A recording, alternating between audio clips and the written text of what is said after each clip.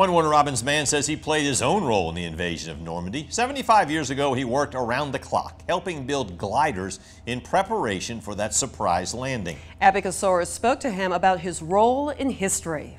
This picture looks different than the photos George Mayo took while he was serving in World War II. We have a lot of people killed during World War II, and people don't realize how big the battles were. One of the biggest battles on the beaches of Normandy, a battle fought by water, earth, and air. We worked all night and all day the next day. We didn't sleep.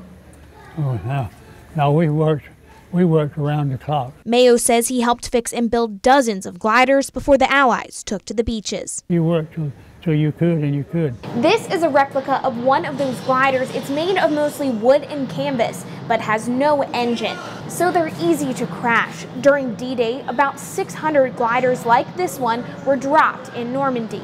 15% of those gliders crashed on landing, injuring many soldiers. The D-Day Center says if it were not for the courage and skill of the British and American glider pilots that day, the invasion may have taken a different turn. We lost a lot of good men, and they were the cream of the crop, you might say, because a lot of them were young men that was just right out of college. 75 years later, at 95 years old, he still shares his war stories, and people gather around to listen.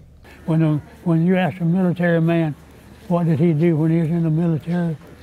He did exactly what they told him to do. In Warner Robins, Abby 13 WMAZ News. Now, the gliders were used to attack the backside of the German forces in Normandy, along with delivering soldiers and equipment to the battlefield.